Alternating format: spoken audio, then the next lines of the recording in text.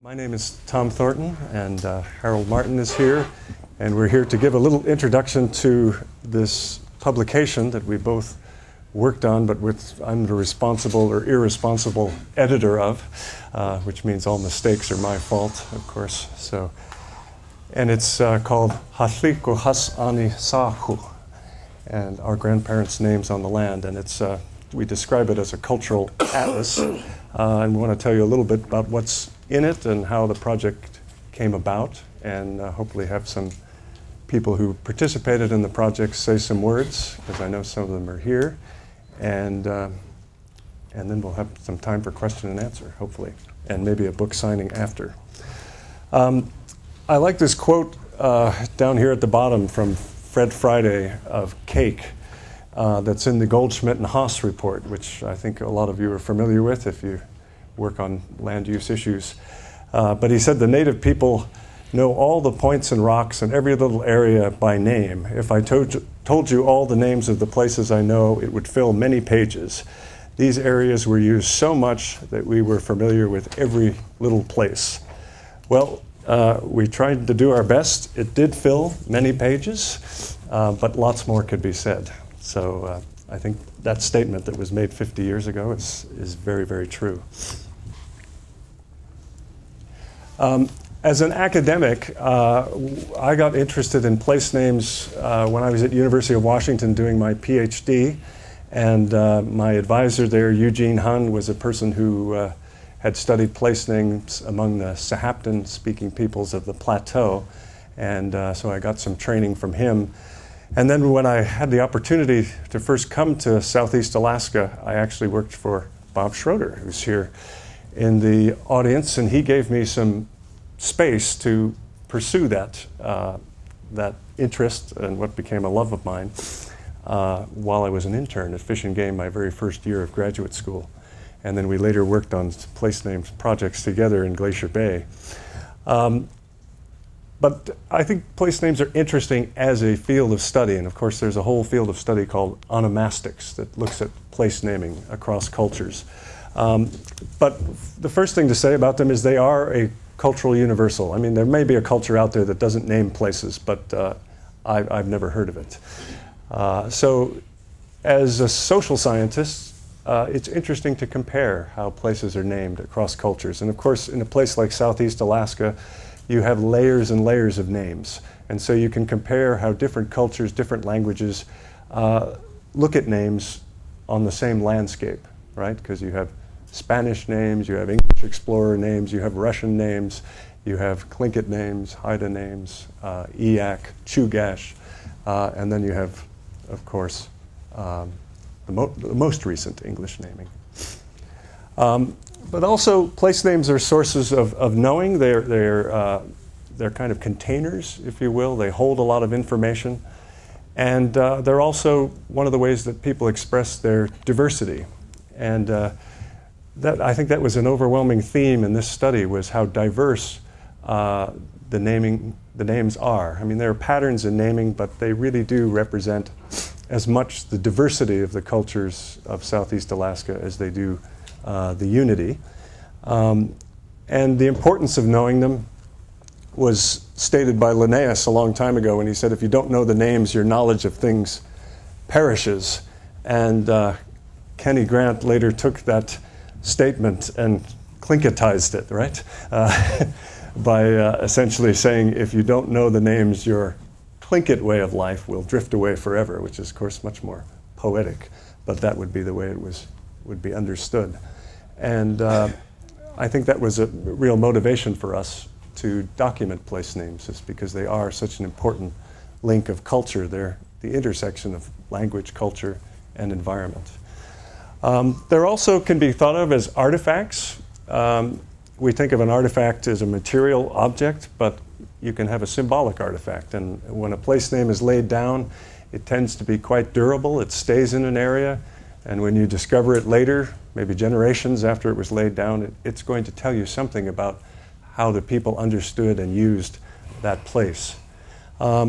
It's also, place names, a lot of them anyway, are ecofacts. They tell you something about the ecology of an area, the relationships that exist there, say between plants and animals, or between the geology and the vegetation, etc.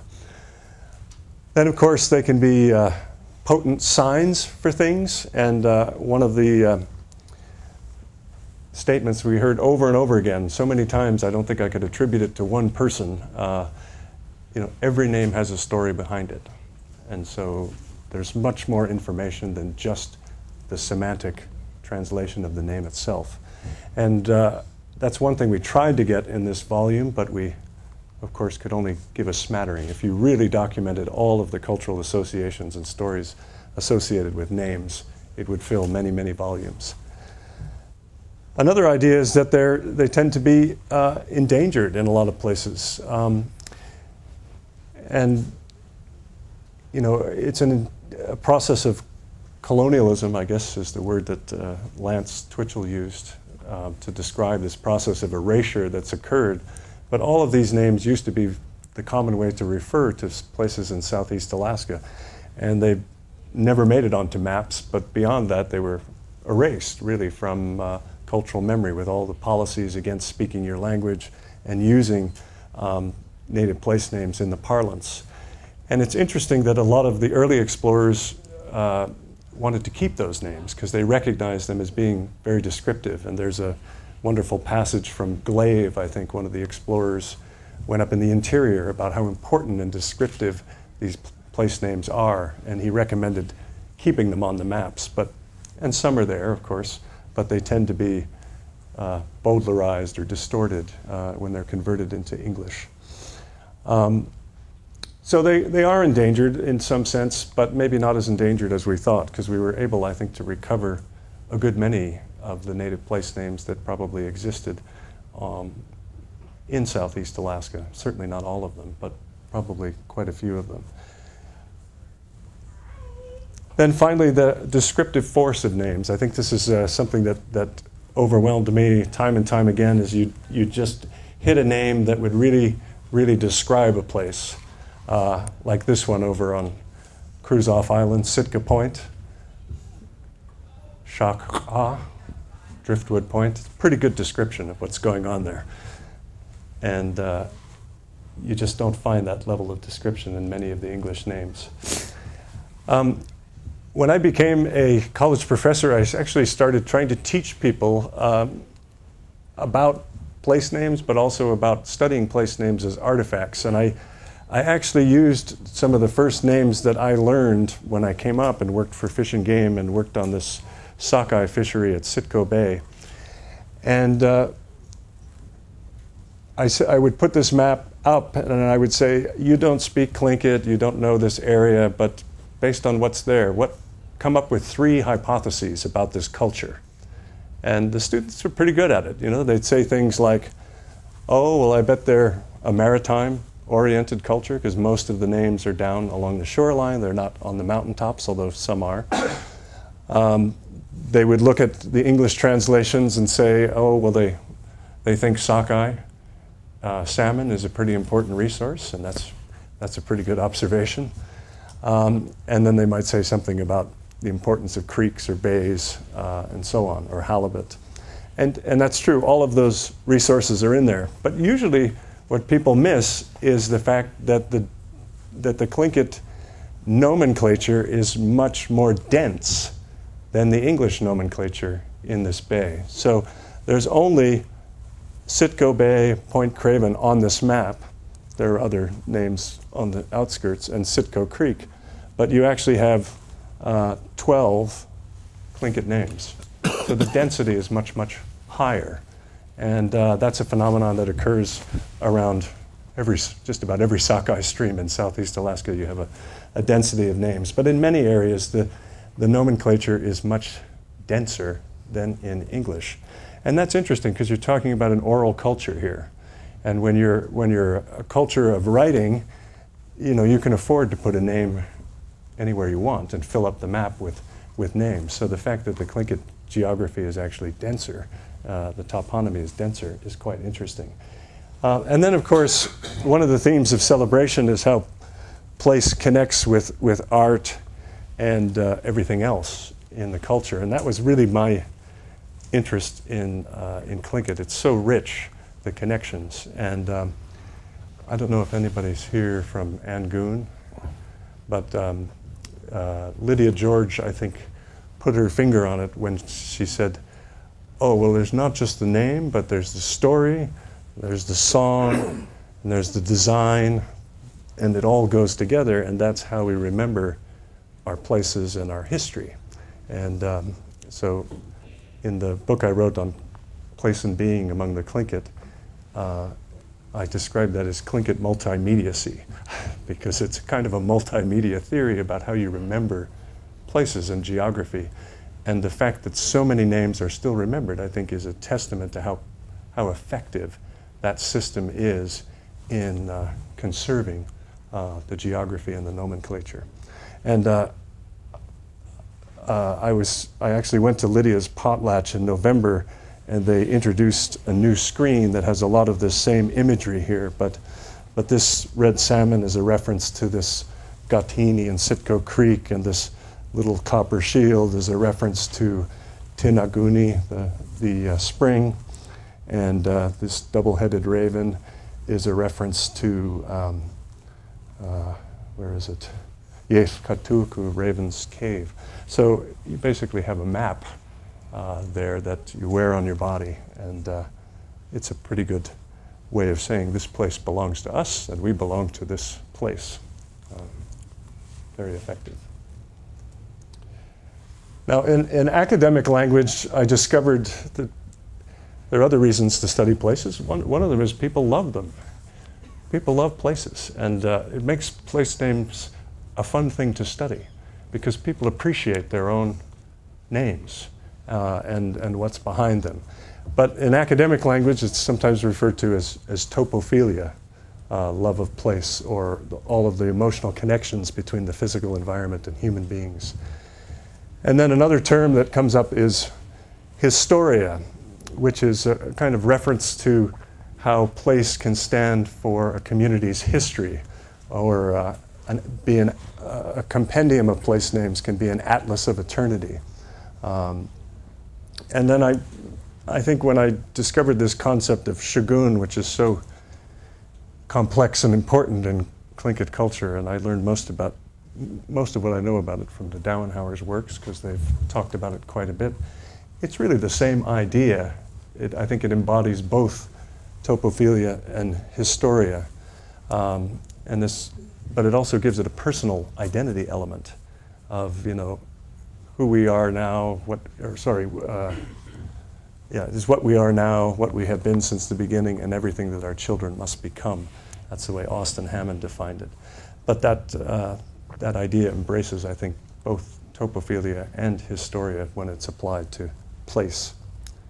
And it comes out in some of the narratives, like this one from Richard Dalton, when he says, looking at a place in Dundas Bay, I see my grandfathers on that beach, I see my uncles, because this is the place they were in love with, because it provided like an icebox. We always knew it was there. Okay, that's an expression, I think, of this idea of obviously love of place, but also this idea of historia. Then there are, of course, lots of themes. One of them is raven names. Of course, we all know the role that raven played in creating Southeast, but the names are actually more interesting than just places associated with a mythological raven. You actually have references to the abiotic environment, to the geology, and this was a place called Léelk'w, Raven's Beads, but John Palms, who was a colleague of mine at Fish and Game, got interested in Tlingit, sings Tlingit songs, and learned the language and talked to Harold, and actually went down to the place in Cake where this occurs in Saginaw Bay, and he found some of these raven's beads, and they're actually fossilized crinoids, and they occur on a limestone bench, which is quite a unique geological formation. In Southeast there aren't that many of them, and it's obviously a very rich place for these fossils. So there is a raven story behind it and how he made a necklace from these beads for his wife and so on. But it's also a very important reference to a unique abiotic environment. So again, in terms of how places are named, we found lots of references to plants and animals, probably over 100, I don't remember the exact total, plants and animals that are referenced in names. The vast majority are very descriptive of the topography, okay? Hydrographic, if they're talking about the tide or the current, and also terrestrial. Lots refer about 14–15% to habitation sites, historical to events, and very, very few actually to people's names. So it's typically the fact that people take their names from places rather than places being named after people, which is the English pattern. And then I'll just say quickly, on the biocultural diversity front, this is kind of an interest that's developing in me in terms of where you go next after you've sort of documented place names. But one of the things that everybody's concerned about is the loss of biodiversity in the world and how a lot of our species are going extinct and so on. And it's been shown that there's a relationship, a correlation between biological diversity and cultural diversity. And so to the extent that biological diversity decreases, cultural diversity also tends to decrease. And where cultural diversity is particularly rich, biological diversity also tends to be rich. And you can see that even within the Northwest Coast by this slightly distorted map. But the Northwest Coast is actually one of the most, from a linguistic standpoint, one of the most diverse areas in North America in terms of languages. So you've got 57 different languages between Southeast Alaska down to Northern California. And you compare that to, say, the Arctic, where you essentially have one language, Inuit, that spreads from the very northern part of Alaska all the way over to Greenland. So very, very diverse linguistically, and we know, of course, very, very diverse culturally. And this is reflected even within culture areas like Southeast Alaska. So I've been working with a biodiversity specialist at Oxford, and we did an experiment putting up all the points that are named that we have in the database that is in this book. And first of all, you see that it obviously covers the whole region pretty well, particularly on the coast. And then using a fairly rough and tumble way, we tried to identify all of the biodiversity hotspots, the rich, species-rich areas, both marine and terrestrial, and then to overlay them to see how they corresponded. And it's a kind of takes a while to explain how it did it, but I don't need to do that, just to tell you that there's a high degree of correspondence between areas that are very, very dense in names and areas that have a high degree of biodiversity. It's not a perfect correspondence, and there's lots of places that are important culturally that may not be biodiverse.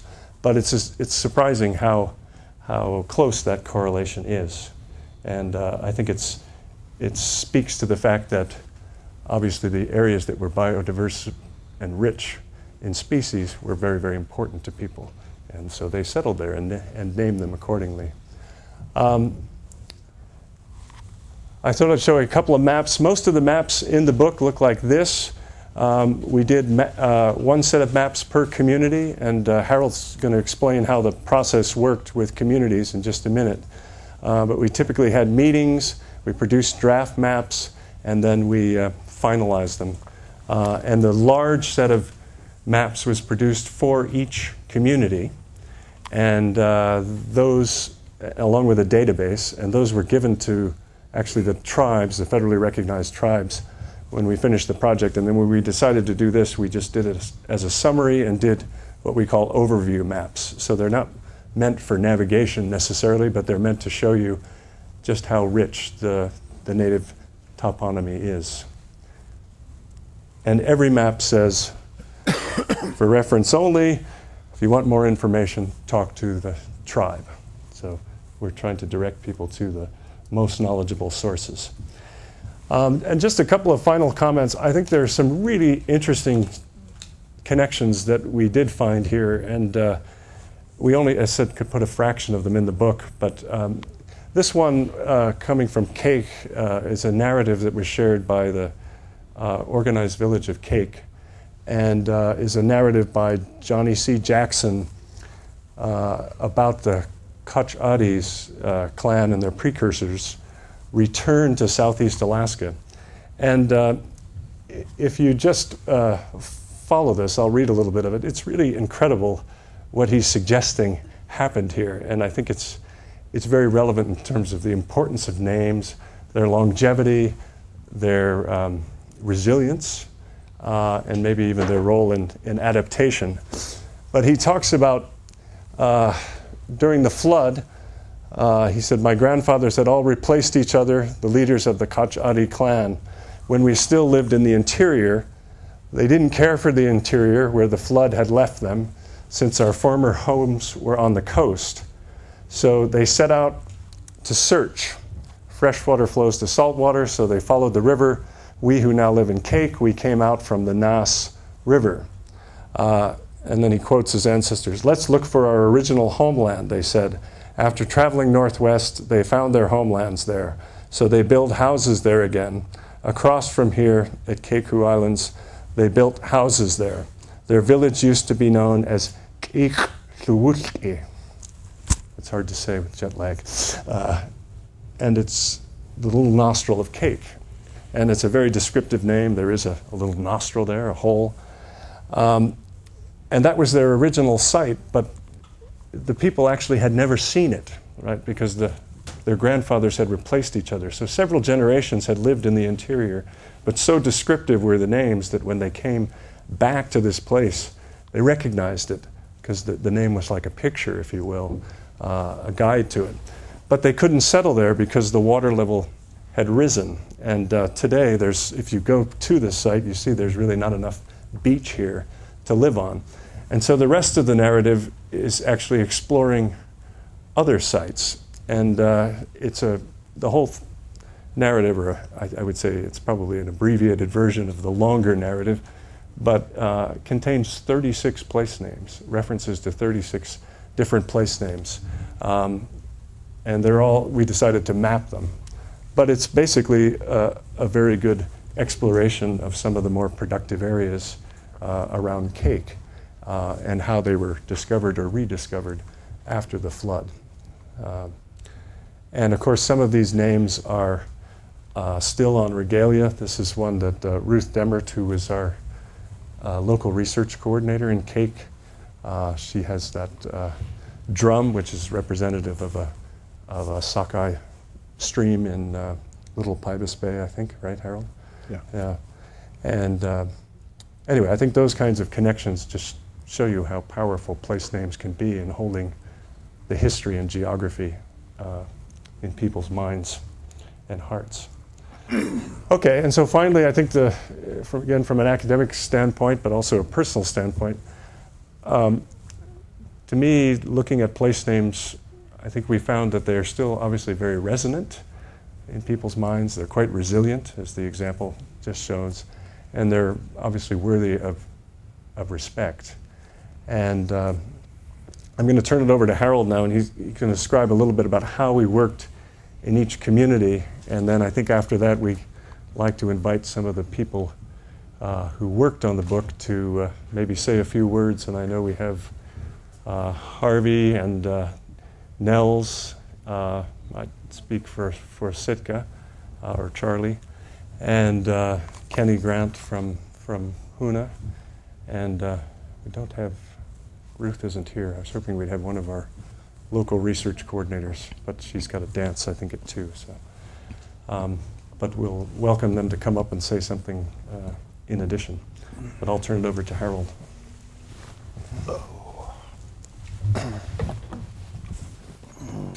Thank you, Tom. My name is Harold Martin. My Tlingit name is Léelk'w. I'm of the Raven variety. I belong to the Tlingit tribe. Come from the Town clan, and I come from the Léelk'w Hit, which is the Raven's Nest House. I was born and raised in Cake, which is located on the southwest side of Kupernow Island, but my traditional homeland is Juneau, and I grew up in our traditional subsistence way of life. I received my, well, I was a high school dropout actually, and joined the Marine Corps and got in on the tail end of Korea.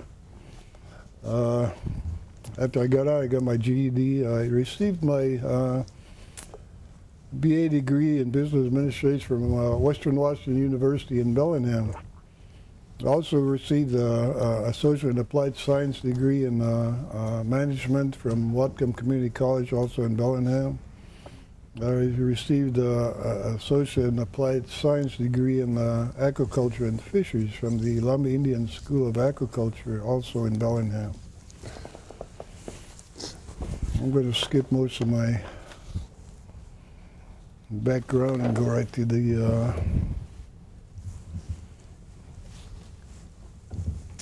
in 1980 we moved back to Juneau, where I did my graduate studies here at the University of Alaska Southeast. I completed all my coursework in public administration, and right at finals time in April, my dad died. I had to go to Petersburg and take him to Cake, and so I missed out on the finals.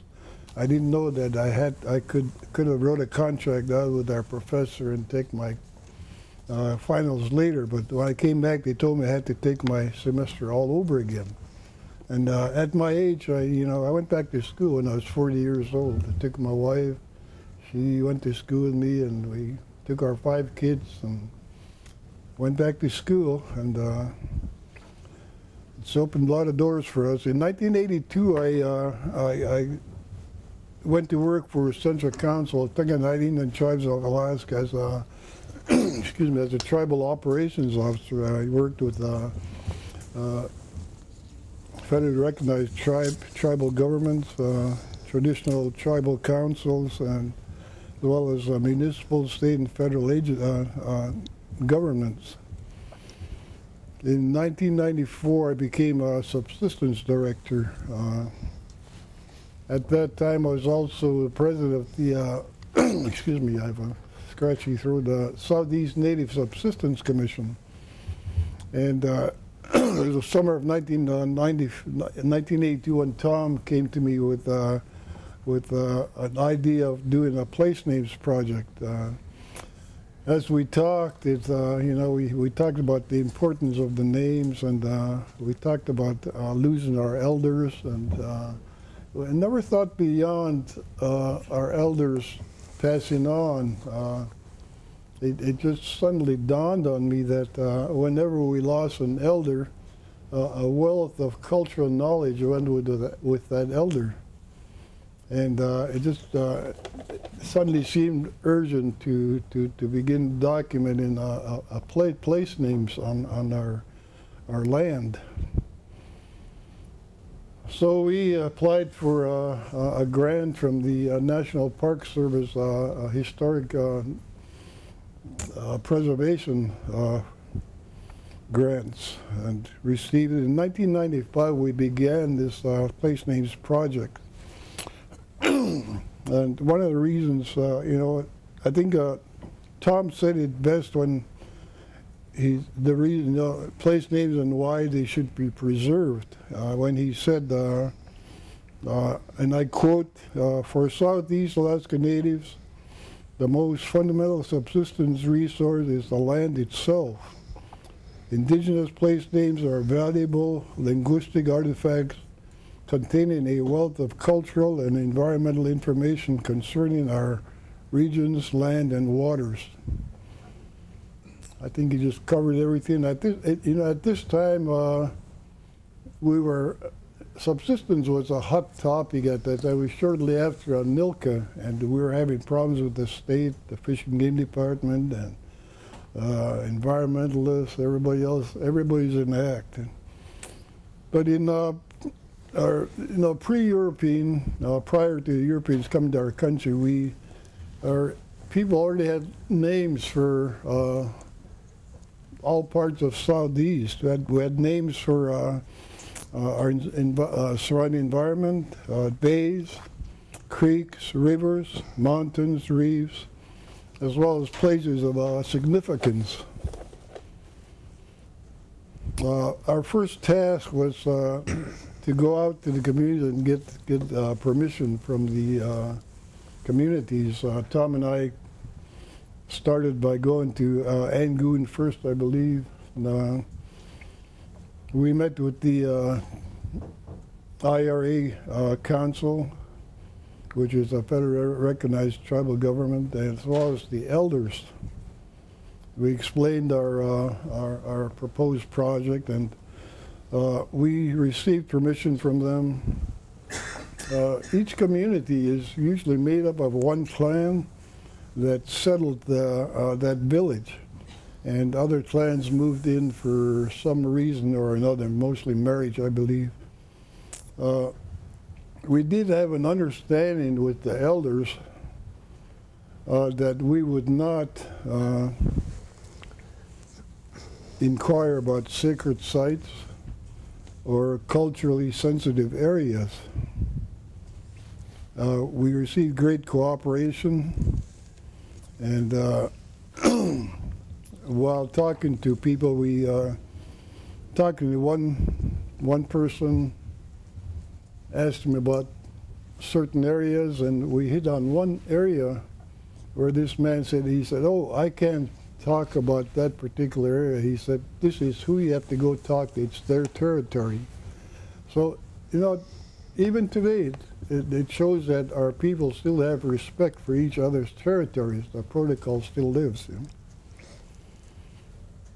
There were several incidents after Tom and I did a presentation in Anchorage. I was approached by a young lady from the Fairbanks Daily News Miner, which she asked about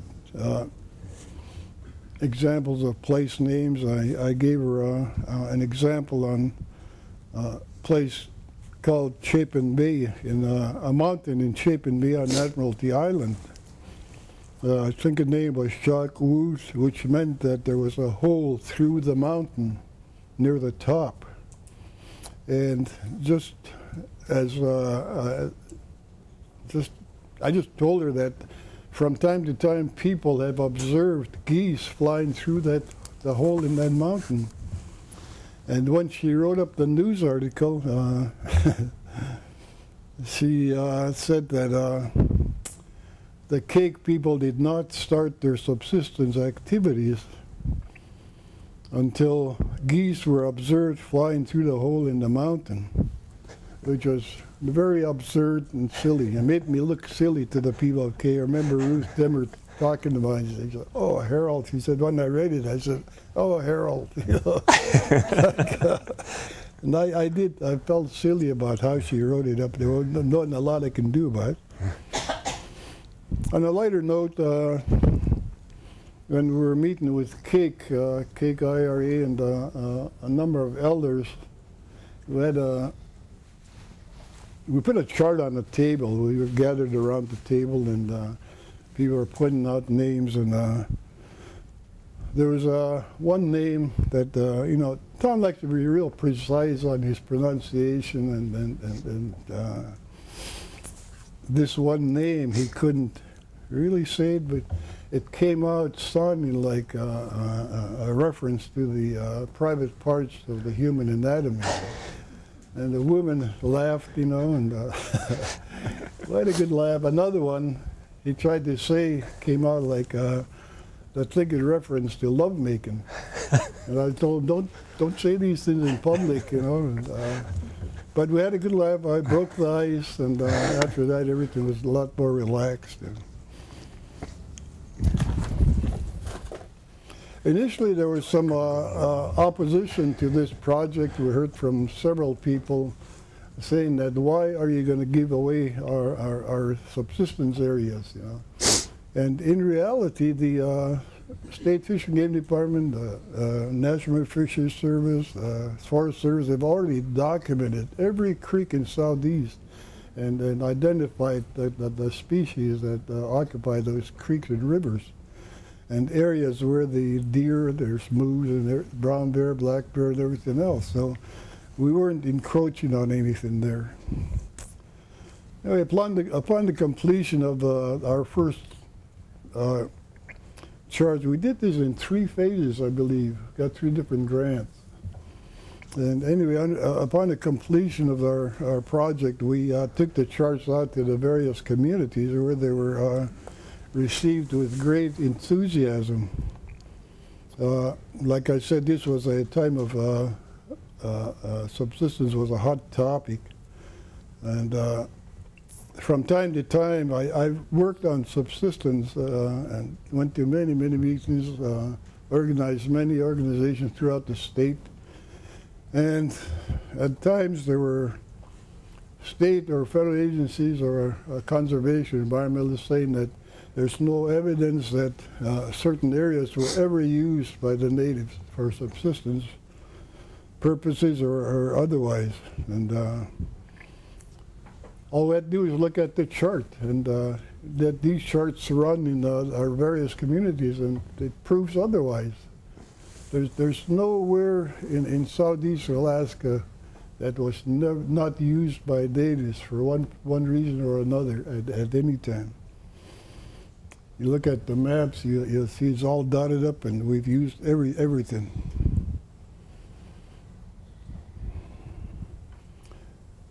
In retrospect, I just felt bad that we couldn't do this 40 years earlier, when we could have actually interviewed a lot of the elders that were still alive. But we were fortunate that we could talk with the elders that knew. I still knew a lot of place names. In Cake, I told Tom that I forgot a lot of names. Because when I was a kid growing up on my dad's sailboat, the principal language in the house was Tlingit. And my dad, when he told my mom where we're going, she didn't say we're going to Saginaw Bay. What's the name? Saginaw. Skanach. Yeah. You say Skanach, and he said from there we'll go to certain other places. It said all this in Tlingit. But we had names for everything, you know. And I retired in 2000, and Dr. Tom Thornton continued on the project, and I feel that this book will be a great educational tool for our children. We're working right now, and we're proposing a project to Sealaska Heritage Foundation with Dr. Rosita Worrell. And on one of the, I think Tom did one for Angoon and Cake, where he did a little CD, and you put it in your computer. A map pops up on the screen, and you put your cursor on a certain name. It'll give you the exact pronunciation, what the name means, and where it came from. And we haven't done this on this book. This book is all numbers and names, and but we're proposing a follow-up. I think it means that we have to go out and get permission again from all these communities to do this. But it's something we're looking at. I think it'll simplify this and be a good learning tool, educational tool for our school children. I'd like to just thank Sealaska Heritage Foundation, Rosita Worrell, for publishing this book. This concludes my brief presentation. We'll open the floor for questions, or do you have people want to talk? Yeah, Harvey? I just want to add a couple of thanks to all of the tribes, obviously, who cooperated, to the National Park Service for the Heritage Grant Program, Sealaska, of course, has been mentioned. Fish and Game actually helped back some of the research that started this. And Mike Blackwell, who supported publication of the book, very much appreciate that.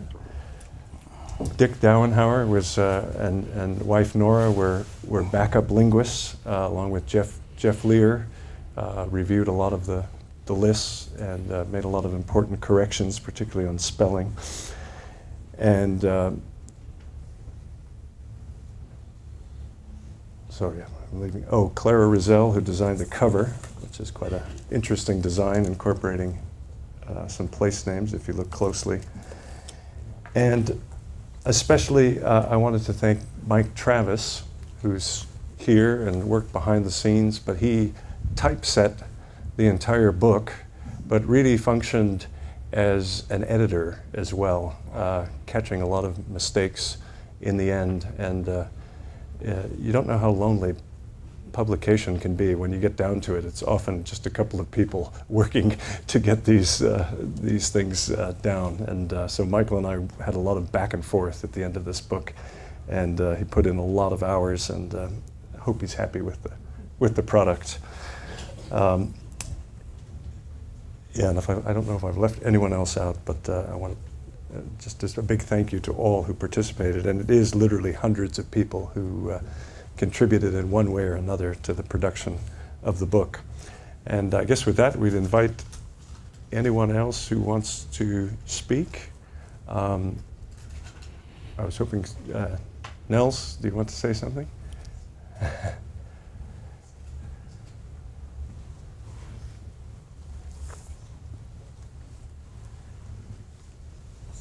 Some of you may know that I was adopted by Herman Kitka, who was the leader of the Sitka Kagwantan and was one of our most knowledgeable place name informants. And we got over 500 names in Sitka, partly with his help and his uncle, Charlie Joseph. I would like to thank my clan brother Léelk'w for the opportunity to say a few words at this time. I wasn't directly involved in the place name projects, but my uncle Kusatan Herman was intimately involved with Léelk'w in putting together some place names for the Sitka area. There were several other people that worked with the Sitka tribe of Alaska. They all worked together to provide the names for the Sitka area. I think the beginnings of that was the tapes left behind by Charlie Joseph. For a long time, those tapes sat idle, sat on the shelf, and Charlie's daughter, Ethel McKinnon, and her partner, Vida Davis, started translating and transcribing those names. They found that they lacked a little bit of geographic knowledge. So Mark Jacobs began to help them, and as did my uncle, Herman Kitka, began to put the names in the right place. That's the information that they shared with Léelk'w. My uncle is no longer with us, but his words and his knowledge are still with us in the books that Tom has put together, not only in this book, but the other books that Tom has read. I want to thank Léelk'w for that, and also my Marine buddy here. Thank you. Welcome.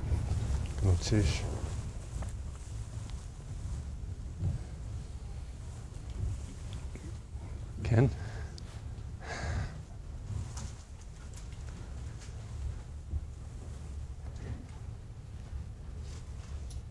I got to show off my vest. My brother there's very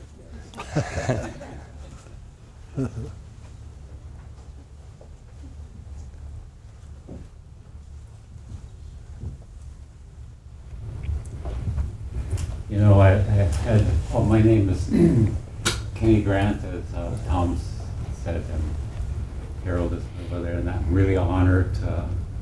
I've got some Kagwantans sitting out there, and my father's people. I really feel comforted with your presence here.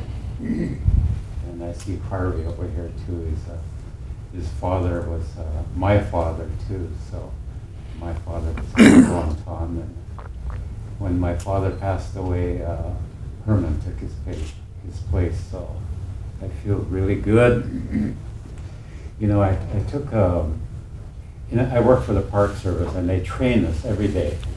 It's part of the way the Park Service operates. And I took one training course, and it was actually called Crucial Conversation. And one of the things that he talked about really struck home with me. He was talking about this file system that we all have. When somebody says a word, our minds filter information that we want that fits the character that we are, you know. Anyway, to make it short, when Tom was talking about the place names, my file system was going crazy, you know, all these things. I was like, what am I going to talk about? Well, one thing, what we were doing in the Park Service, we were working on wilderness character, and the individual that was writing these beautiful statements about wilderness, she did statements about Olympic National Park and different parks. And when you read it, it just about lulls you. I mean, the words that she uses, you know. As a matter of fact, when I was reading it, had to use a dictionary to find out what she was saying. It's so, just so. I mean, they're beautiful words.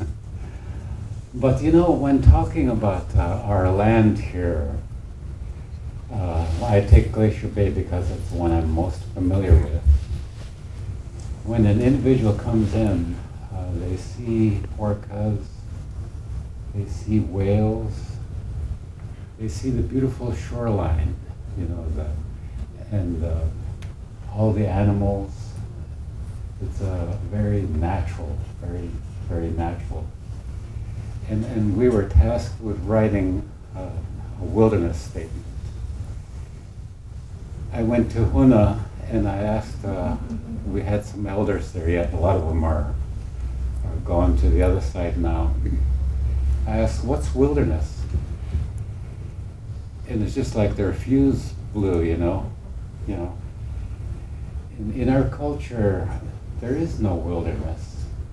Everything out there, it's their homeland. In our culture, we say, Aaní, or what? Aaní, this is their land, you know.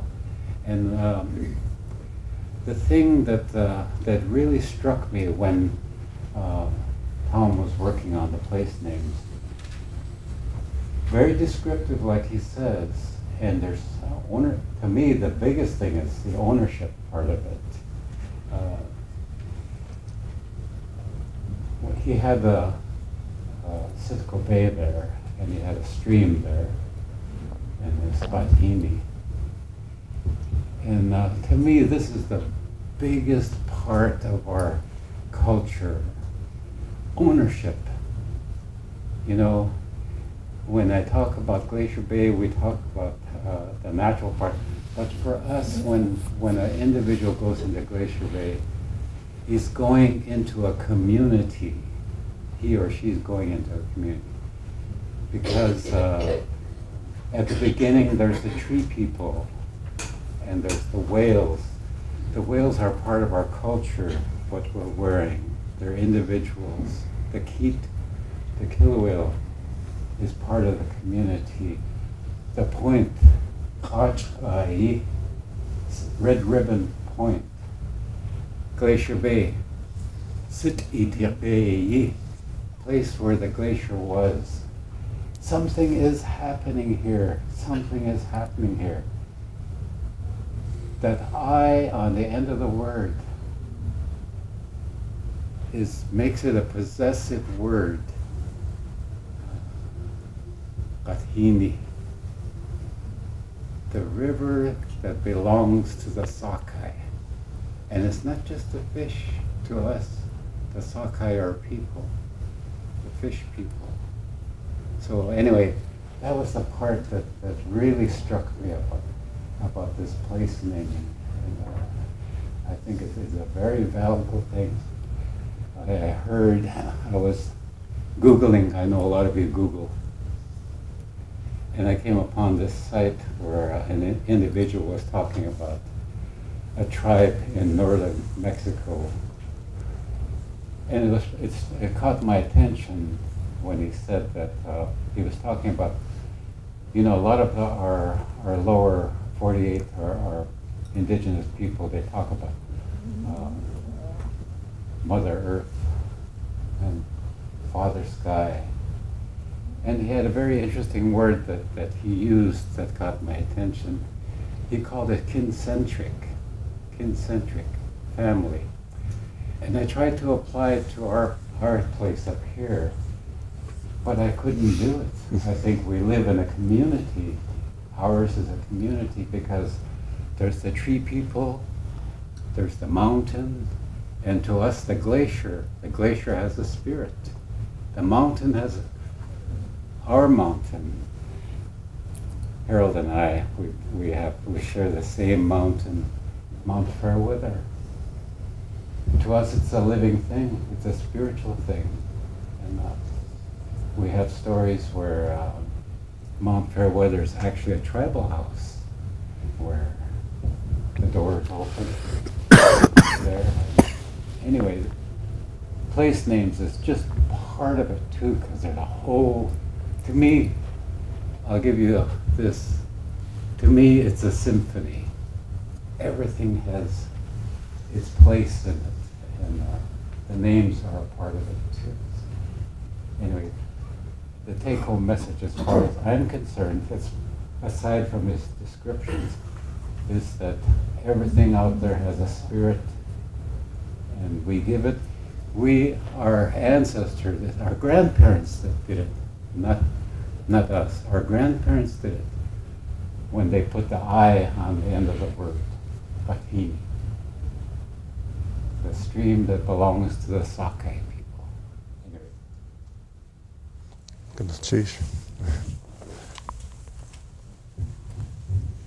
Thanks to Nels and to Ken. So I guess, if there are any questions, I'd be happy to answer them, try to answer them. Or if anyone else would like to say something who's been involved.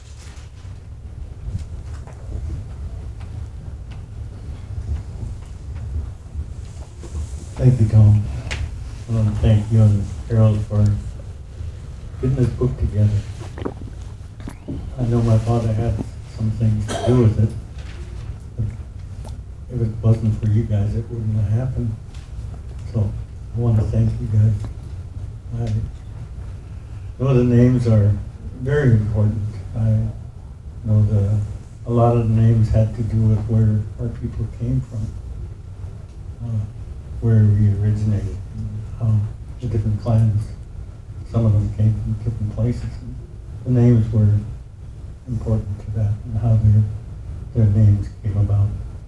So, and places where we get our food and things. Knowing that we had lost some of that and growing up, and now some of the names have changed somewhat in our minds. Some are just put it in different words. Some of our codes for fishing, and I think fishermen understand this a little more, because we had one place in Sitka where the salmon would show up on Mother's Day. It was the Mother's Day fishing ground from there on. And there's other places like where my wife likes to fish. The Genus fishing ground. So things are changing a little bit as we go along. But some of these names are very important. And I thank you guys.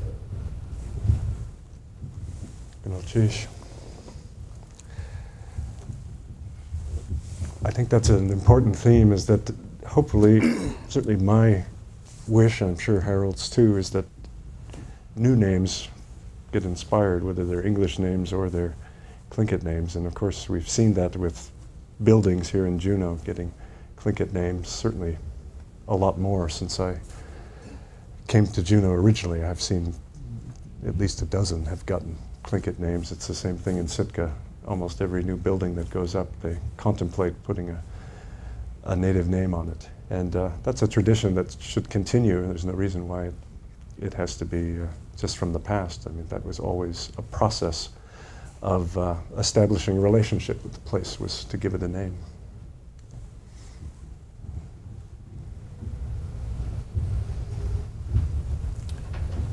Go ahead, Kathy.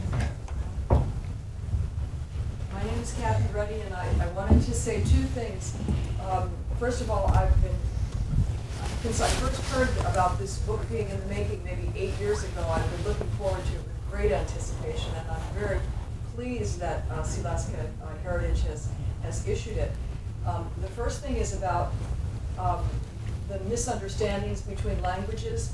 If you only speak one language, you don't always understand how a slight mispronunciation can transfer over. I see French speakers here. I have the privilege of having studied French, and there's a point at which if you're a woman and you say, I'm full, meaning I've had lots to eat, you're saying you're pregnant, you know, so these are the kinds of things that unilingual people don't always understand. So I'm very pleased to hear that these, that this has been worked through as you've been putting this book together. And the second thing is when we're out on the water, I carry the Orth book, the place names, until it's just about fallen apart.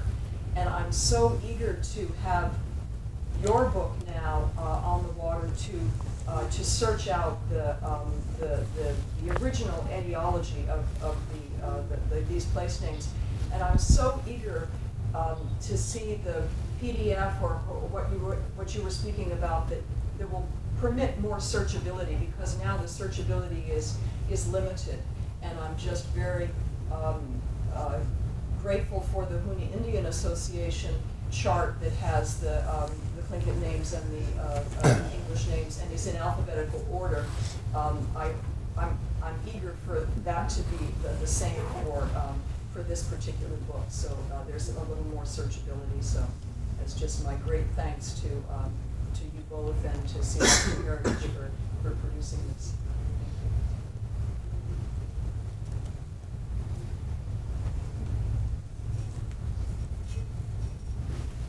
Yes. Hi, my name is Sue Schrader, and I just returned from 10 gorgeous days. Well, they weren't all gorgeous. Some were rainy in Glacier Bay. It's a trip that I've made many, many times over the last 20 years. And I so appreciate your comments. I recognize you from the video. And my question is whether or not there is any move by any organization or entity to work with the powers that be, of course, in the Bay would be the federal government, to see about getting some of the original names or traditional names restored. I love that park, and every time I go in and look at the chart, because I do all the navigation on the boat, and see the Johns Hopkins Glacier, I can just feel my anger on how this gorgeous place got associated with these names. And Blue Mouse Cove, and my understanding, it may not be accurate, is that Blue Mouse is named after a cafe or a jazz club in New York City. So in summary, my question is there any move to try to get some official recognition for these names, and indeed to get some of these names changed? Yeah, actually we, in the original report, when we did the database, at the end of the database was a form for the Board of Geographic Names for people to enter, the tribe or whoever, if they wanted to enter this as a name they wanted to put forward to make it become, I guess, part of the official gazetteer or cartography. So there is a process for doing that, and but we felt it wasn't our responsibility. It was really kind of a local responsibility, so we tried to show them how to do it. And my understanding of the U.S. Board of Geographic Names, and at the state level there's a State Board of Geographic Names, is that they're quite open to this, and that good documentation, which hopefully we've done here, is very important. But what's hard is to displace an existing name. So it's the McKinley problem. You know, you get, say, let's call McKinley Denali, and then the Ohio delegation stands up in Congress and say, no, McKinley's our guy, because President McKinley was from Ohio.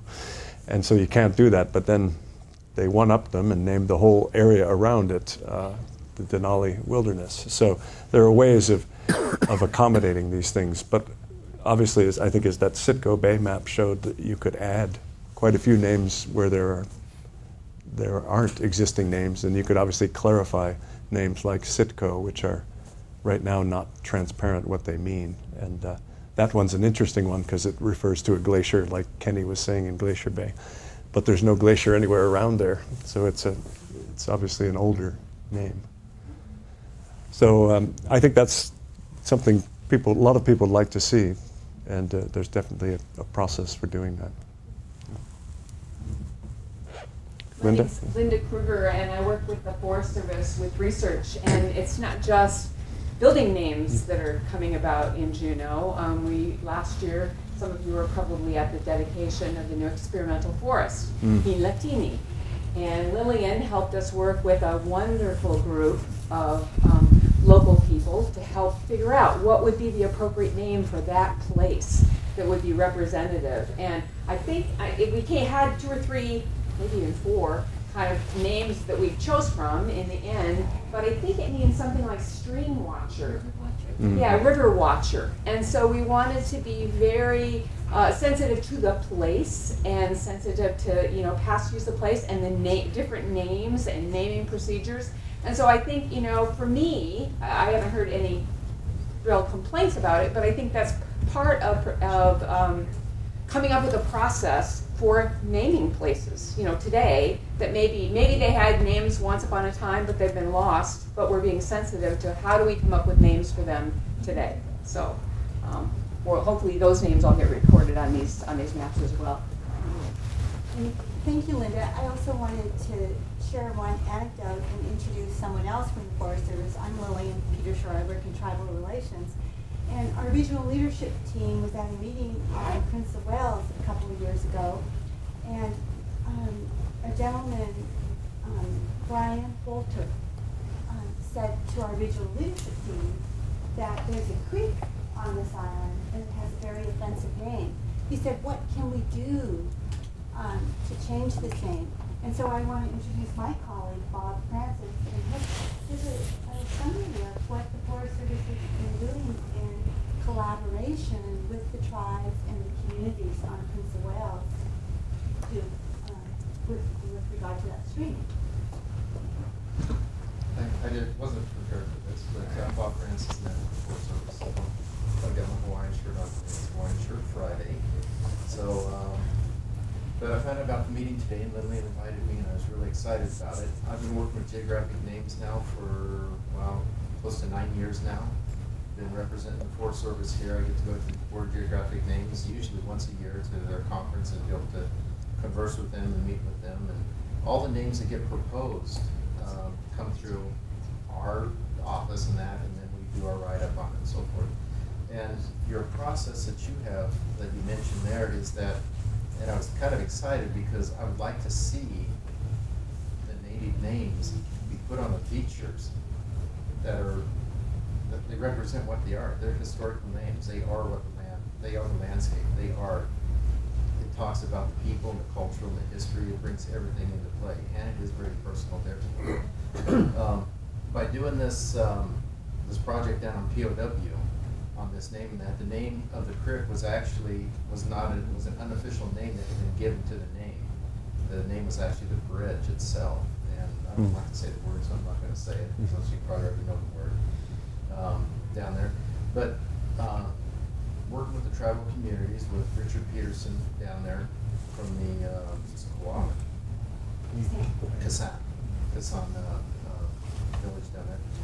And working with him, was able to get a name that was proposed by all the tribes down there. And it was, I know I'm not going to say this right, so forgive me, but Hanalehana, stream beautiful, or beautiful stream as we would say. And that was actually able to, we put all the paperwork together, got all the supporting documents and that, and sent it forward to the state board. The state board passed it, and it went on to the U.S. Board of Geographic Names, which goes before the board next week on the 14th. So, and all indications are that it's going to, there hasn't been any opposition from any other different agencies or board members at this point. So chances are it's a very good possibility that it will get passed. And that'll be able to put one more thing back onto the map as a beautiful. One thing that can be done is that these names where these features have had other names already applied to them and they were made official by the U.S. Board of Geographic Names, is that those names can actually be placed in there as a variant inside the thing. So they can be submitted, and you can take the tribal name and actually submit it in there, and it will go in the record as a variant name. So when it brings it up, when you put down you know, the Saax'ú stream, and it pulls it up on the in the thing, and underneath it it'll have a variant name and give the Tlingit name, and you can also put the pronunciation in it too. Yeah, so it makes it very nice for those kind of things.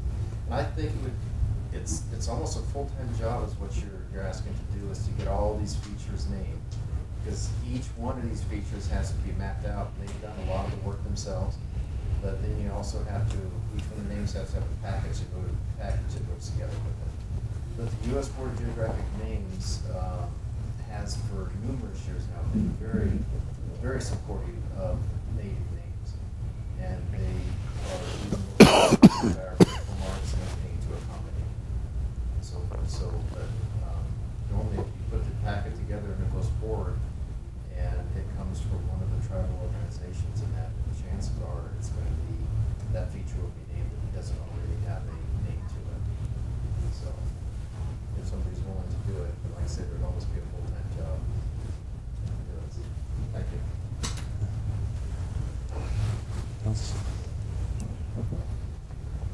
Thank you, Tom. The process is fairly simple to have a name added. It's a little more challenging if you would like to change a name. But changing a name is possible, but you need local support. Now, to get into submitting a name, a Tlingit name, there doesn't seem to be much local support to submitting names and going through the process. We've made several runs at that at Sitka, but like Tom has said, there are a great many land features, geographic features that currently lack names on the official maps. So those are the kind of things we should look at. Getting local support, local tribal support to submit those names to be to the Board of Geographic Names and have them added to the official map. Another layer on that is many of the people who don't buy into Tlingit names, they always say, well, I can't say that. It's too hard to say. So I'd like to share with you a story about the name of a school here in Sitka, or Juneau. It was given a name which was fairly easy to say. Aaní.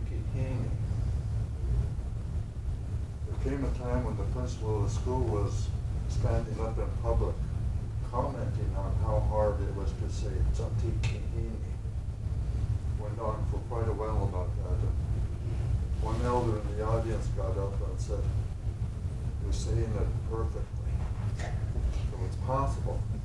It's possible to learn how to say the names correctly. Thank you, Tom. Last word? No. Oh, okay. No, in regards to changing names, yesterday's paper, if you read yesterday's paper, there was an article in there about some school up north that took offense to racial names. This was grade school, mind you, and one of the students saw the name Negro Head Mountain, and he took offense to it, and they took it to the higher ups, and they're actually doing something about it, and they're going to change that. So I guess racial names, derogatory names could be changed, but as far as other names, I understand there's even a law against changing some of these names. They're running to places like McKinley's never ever set foot in Alaska, and yet, I think the park should have been named McKinley and the mountain Denali. So, thank you.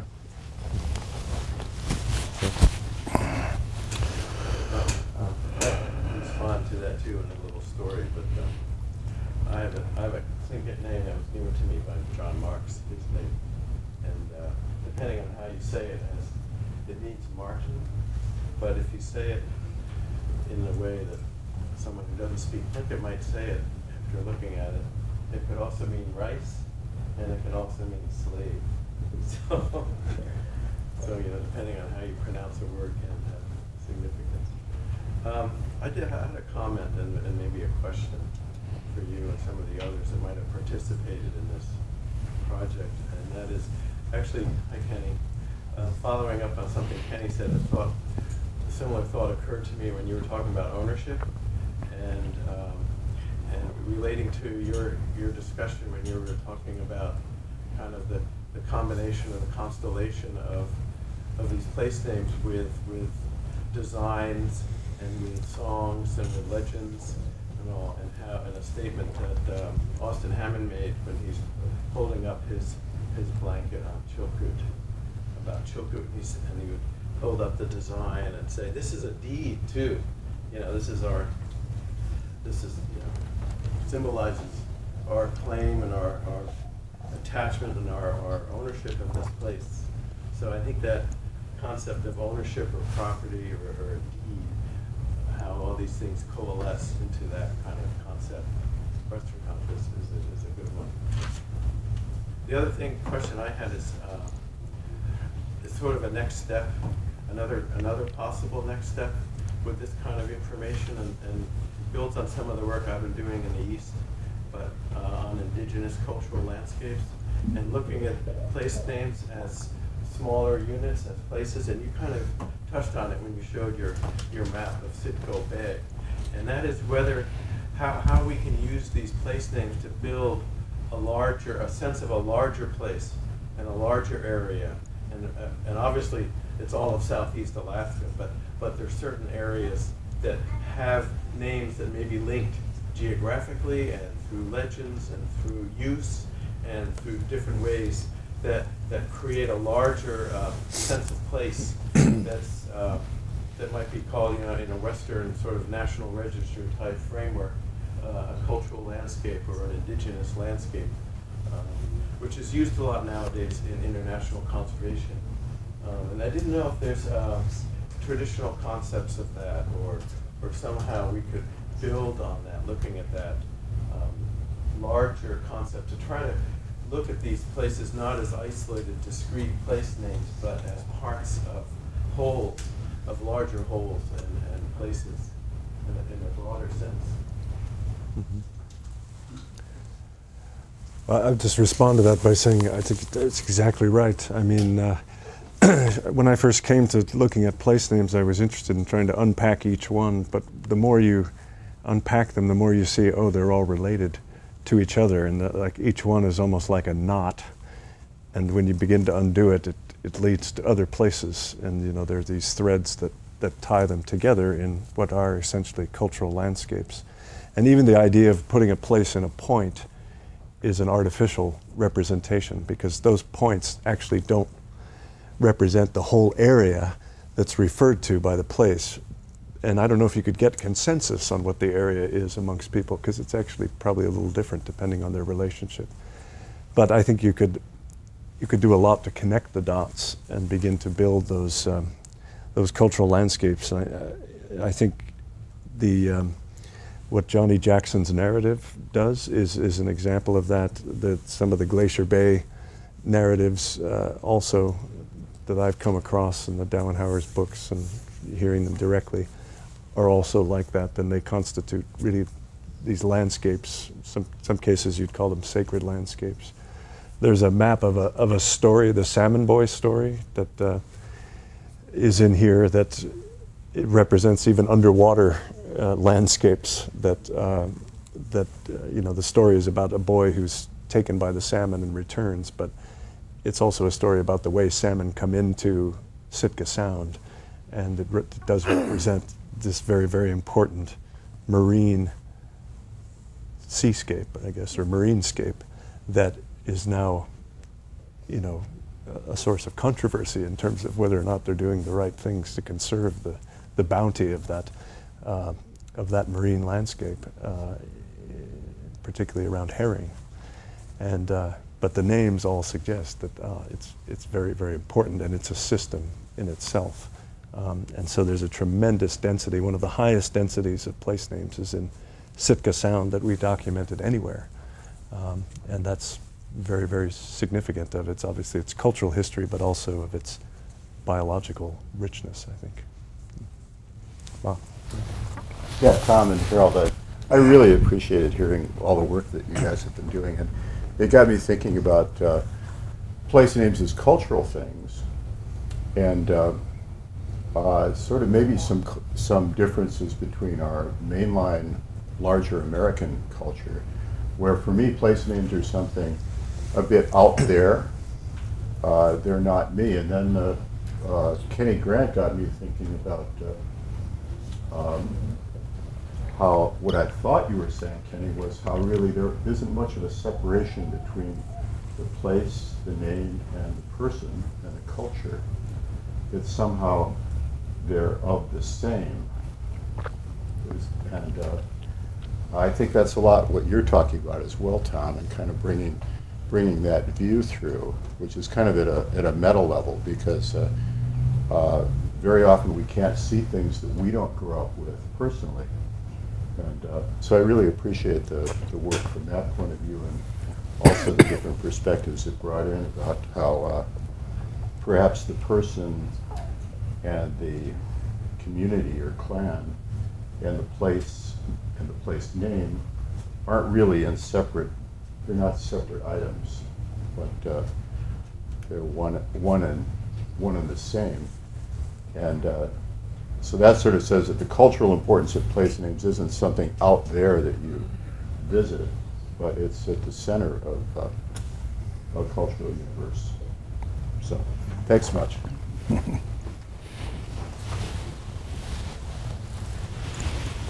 you, John. A suggestion, as your work progresses, I did sit with Herman for several times when he was going over the GI database and the tables to help you edit and make sure that the names were correct. Setting up your database in database format really doesn't fit with the person who's been trained in navigation. When Herman was going over the maps, trying to correct them at the GI database, it was going from left to right across the map. As the names were going across the map from west to east, he was trying to think I'm going along the coast, and the two didn't quite match, and he had a very difficult time with that.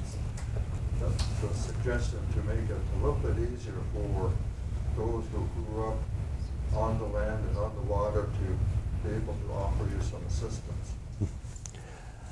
Yeah, it's a good point about how to work with people, and we actually did correct some of that in the final version, but the point he's making is that rather than array your numbers sort of from top to bottom and left to right as an automated program will do, you're much better going along the coastline, which is how people actually travel and remember places, and it's absolutely right. And I remember working with some of the ladies in particular who you'd have the map out there, and they would never really, they'd look at the map, but often when they started talking, they would look straight ahead and say, it's the first one on the right, and then, then there's this, and then on the left you have this. And so they're literally traveling in their mind, and they're not necessarily trying to reckon the map. So maybe in this virtual world we could create that 3D dimension, so it could be almost like you're traveling,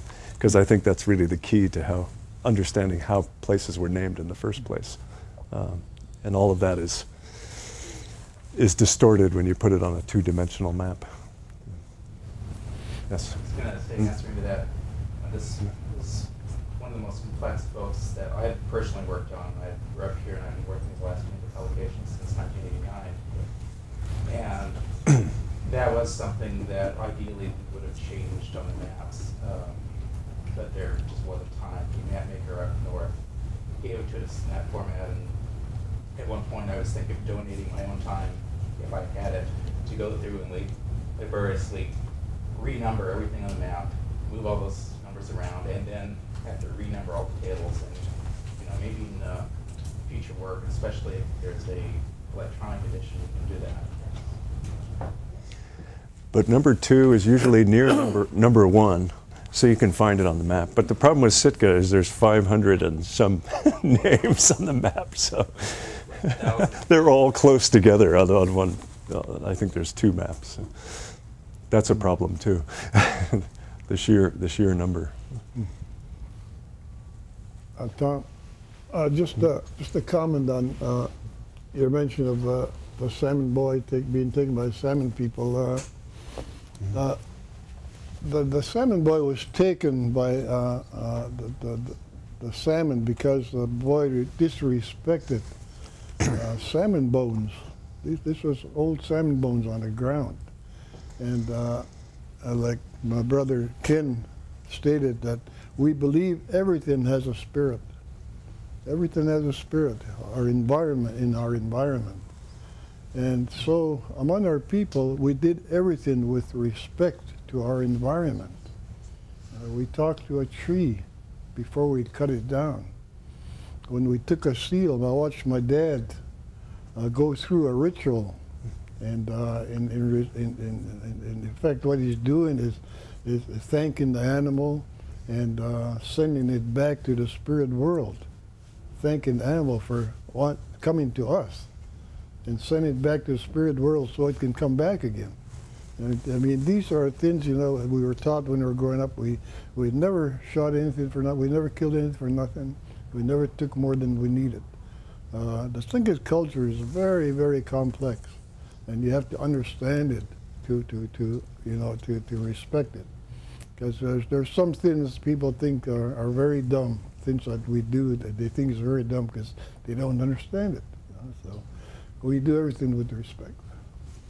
Mm-hmm. There one last question there? Comment?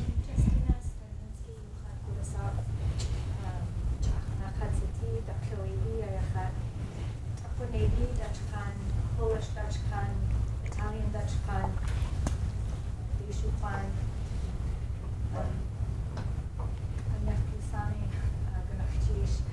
I apologize if my words come out in a jumble. I teach in the 4th and 5th grade classroom in the TCLO program here in Juneau.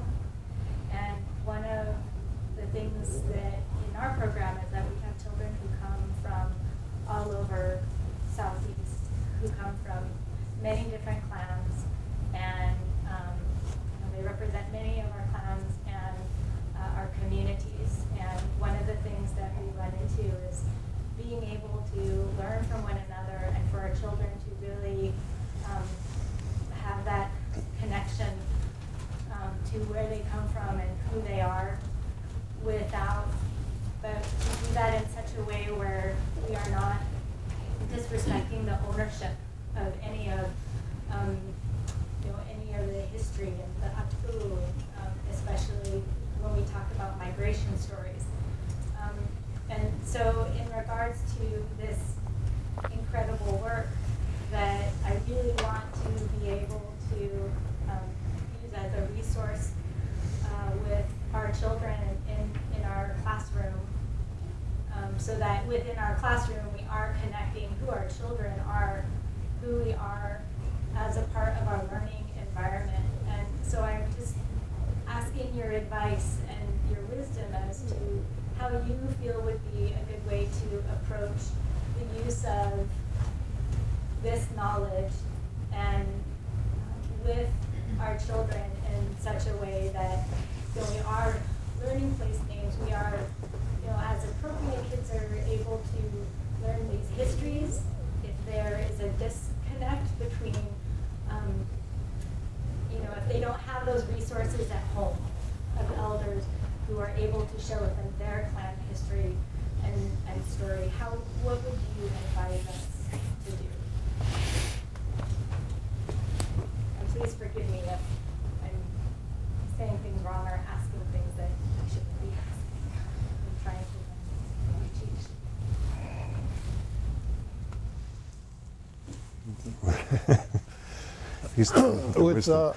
With this particular book, like I pointed out earlier, it's got all the names and it's numbered. I would probably advise you to have a think-and-speak in person in your class when you go through it. But like I said, we're planning a follow-up to this where the names are already there. What we'd like to do is put it on a CD and get the you know, when you pull it up on your computer, put your cursor on a name, it'll give you the correct pronunciation, what it means, and where it came from. But that's in the works.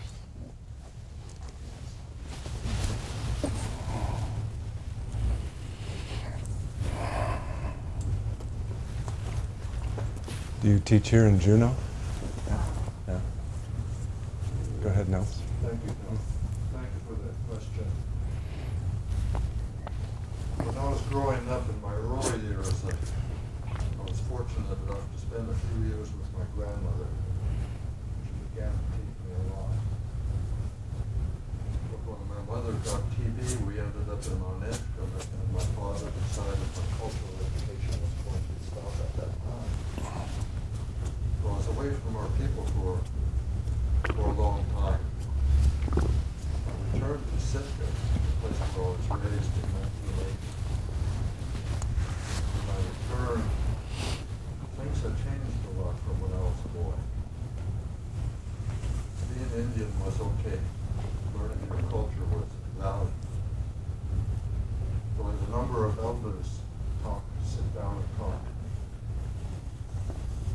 What they taught me, they told me, don't only teach your people, teach those around you. Very important. We need to teach those around us so that they know who we are, know why we do things, and know how we do things. When the people around us know those things, our people will be respected. But it's our job. It's not somebody else's job. The knowledge that Tom has captured and put in the book, that's a very good start. We have a responsibility to ourselves, to our children, to our grandchildren, to take the names out of that book and put it in our hearts and in the hearts of our children and grandchildren. Like my sonny boy says, the names on the land is a big part of our culture. So it's our responsibility to take it out of the book, put it in our mind and our hearts, so that our children and grandchildren can have that same knowledge. We also need to teach those around us.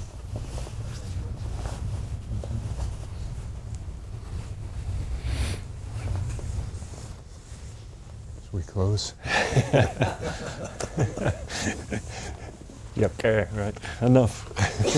Thank you, everyone. And I guess we're going to sign some books. If people want them, want us to, we're happy to do it.